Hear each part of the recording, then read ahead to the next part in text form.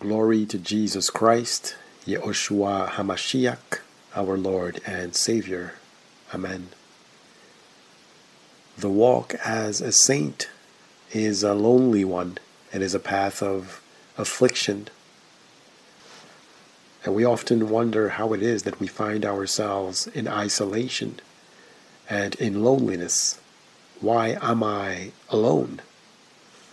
It seems that even within my family, my circle of acquaintances, it appears that everybody is coming to reject me. Well, this is something that we are called unto and have been prepared for.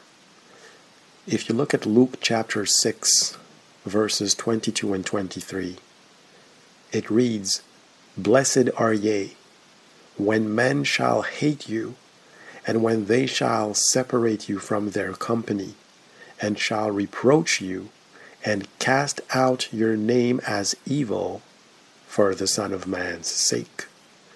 Notice that in this verse, it is not written, "Blessed are ye if man shall hate you," but rather it says, "Blessed are ye when man shall hate you." It is already certain that man will hate you, because they hated the Master before us. And so it is not a matter of if, but rather it is a matter of when. It is a certainty. And this is why men separate us from their company, and they reproach us and cast out our name as evil for the Son of Man's sake. For your belief on the name of Jesus Christ, the Almighty King of Kings and Lord of Lords. Alleluia. Verse 23, "Rejoice ye in that day, and leap for joy, for behold your reward is great in heaven. For in the like manner did their fathers unto the prophets." You remember how the Bible teaches us that these men who came before us, the world did unto them as it pleased. The world was not worthy of them. Because they walked in righteousness, they were hated. And even our sanctified life and the works, the good works that we do, is offensive. And even the world is offended not only at the fact that we have these beliefs, but also they are offended by the good works that we do. This is why Jesus said in John chapter 10, verse 32, Jesus answered them, "Many good works have I shewed you from my Father. For which of those works do ye stone me?" And so when he was doing good, they sought to destroy him. And again we were called to this. And the Lord told us in John chapter 15, starting at verse 18, "If the world hate you, ye know that it hated me before it hated you. If ye were of the world would love his own. But because ye are not of the world, but I have chosen you out of the world, therefore the world hateth you." We have similar verses dealing on this matter of the world hearing its own in 1 John chapter 4. So I continue in John 15, verse 20. "Remember the word that I said unto you, the servant is not greater than his Lord. If they have persecuted me, they will also persecute you. If they have kept my saying, they will keep yours also. But all these things will they do unto you for my name's sake, because they know not him that sent me. If I had not come and spoken unto them, they had not had sin, but now they have no cloak for their sin." You see, Paul also tells us, "I would not have known sin, lest the law had revealed sin." And so we ourselves, as living testimonies, as the light of Christ, we reveal to this dark world its wickedness, its iniquity. And our mere presence becomes a spiritual law regarding which the world realizes that it is wicked And so by way of us being spiritual lights, we declare the world to be wicked in such a way that the world no longer has a cloak for its sin. And this is why our presence is cumbersome and troublesome for all who do not believe in Christ, being in darkness. Because if there is no light, then there is no evidence that there is a better way. And so on the one hand, our mere presence convicts the world because we shed light on its iniquity, and the world no longer has a cloak for its sin, and therefore the world seeks to extinguish this light, so that once this light is extinguished, the world can rejoice in what it is doing and claim that it is the only way. And this is going to be a valid argument as long as we are not around. But once we appear as lights in the world and shine that light on the world does not have an excuse. Still in John chapter 15, I'm going to skip to verse 25 here. But this cometh to pass, that the word might be fulfilled that is written in their law, they hated me without a cause. Just by being light, you are hated and cast aside, because you are a problem in demonstrating that there is a different way to live, a sanctified way to live, where you can have good works and not live in the debauchery of this world. But your presence is a problem because without it, then there would be no cause for reproach. The sin would be covered, it would be hidden. You see, in the beginning it is written that death reigned from Adam to Moses, because from the time that the Mosaic law came, it revealed sin in a way where sin could no longer be claimed to be hidden, and therefore people became accountable for it. And so because we are present, the world is accountable for its evil ways. And this is something that was brought again to my mind by the Lord when I was meditating on 1 John chapter 3, verse 12. It reads, "Not as Cain, who was of that wicked one, and slew his brother. And wherefore slew he him?" You see here, we ask the question, why did he slay Abel? Why did he do it? Here's the answer. Because his own works were evil, and his brother's righteous. We're not told here that Abel reproached Cain in any way. He did not address him with words of condemnation. We are told here that by the mere fact that Abel's works were pleasant to the Lord, and he accepted his works, and by the mere fact that Cain's works were not deemed to be proper and acceptable to the Lord, by that difference, by the fact that their works were looked at differently in comparison one to the other, this was sufficient for Cain to decide that he wanted to extinguish the light that Abel was, which allowed for a comparison to be made and for a determination to be made that his works, Cain's works, were unrighteous. And so in other words, if Abel is not there, Cain cannot be told that his works are evil in comparison to other works that are better, and that there is a different way. And so Cain therefore elected to erase and extinguish the presence of Abel and his works, which allowed for the determination that his own works were evil.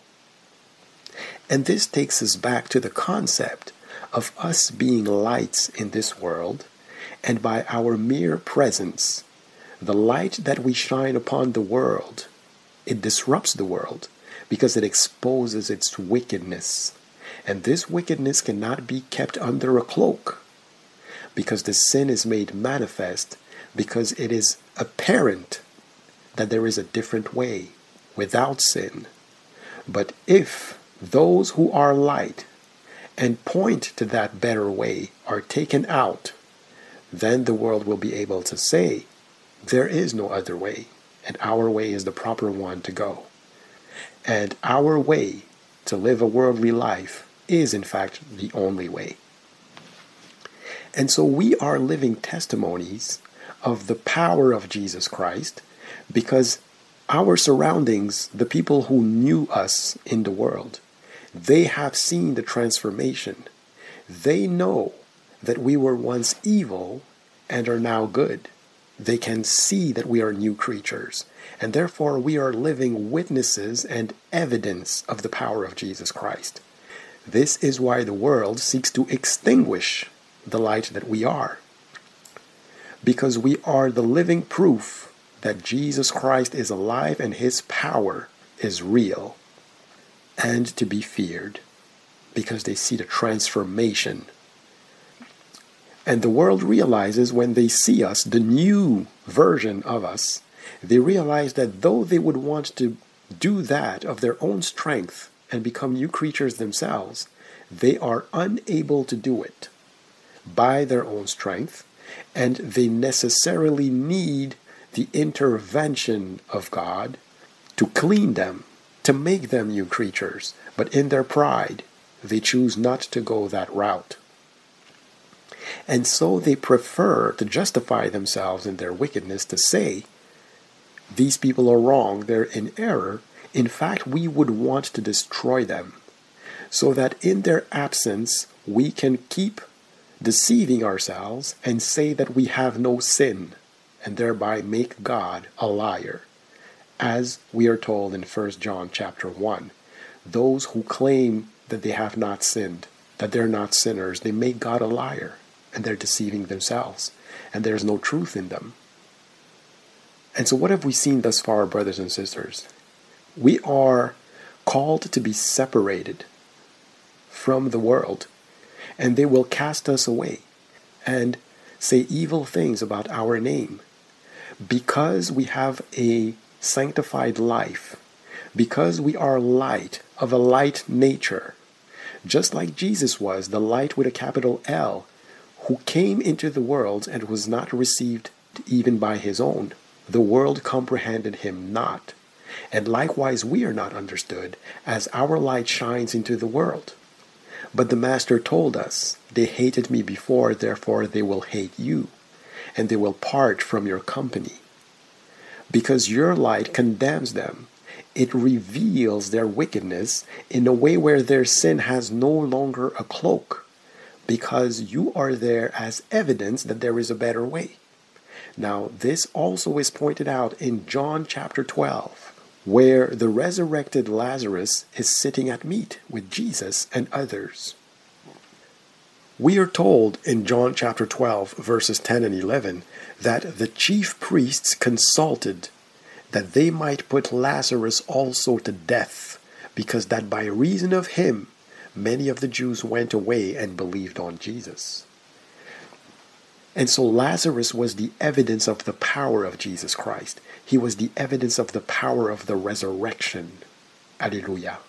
Jesus said, I am the resurrection and the life. And this was the evidence, the proof. So they wanted to eliminate the evidence, Lazarus, so that that claim could not be made, that it is possible by the power of Jesus Christ to operate resurrection. And we ourselves, we are also versions of Lazarus, because the world has seen the power of Jesus Christ in our lives, where we have been completely transformed as people who walked in the lusts of our flesh, in ignorance, being blind, to having now become people who live sanctified lives and who do good works. The good works for which they want to stone us also. The good works that show that there is a better way to love one another. But the world refuses to have this light shine upon it, because it wants to claim its iniquity, its wickedness, its darkness, and claim in hypocrisy that there is no such thing as a better way. And so, brothers and sisters, on many fronts, you are sought for destruction by the world. They separate from you because your mere presence in the Spirit, there is a light emitted that exposes their sinful ways, their wickedness, their lack of love for their brothers and sisters in the world. And because your heart is filled with love, and you speak out of the abundance of your heart, when you speak to them, they do not hear what you say because they are of the world and they hear a different language, one that is enticing to the lusts of the flesh. And your works are good, works rooted in love, whereas their own works are rooted in the satisfaction of the lusts of their flesh, the pleasures of sin for a season. And your own life, your own transformation is a testimony of the power of Jesus Christ. And so some who have known you all your life, there is no denying that they know how you have been transformed. But for the rest of the world, it now comes down to your testimony. Have you delivered your testimony for the world to hear that you were a certain way and now have changed? And where they may glorify God in seeing that you were a wicked person and now have become someone living a sanctified life. Having gone, in my case, from being a porn addict and a sexual pervert to now enjoying helping people in need or encouraging my brothers and sisters to continue to walk on the narrow path that leads to the straight gate and meditating the Word of God, which now becomes the spiritual meat that I want to eat daily. Why are we alone? Because the world does not want light.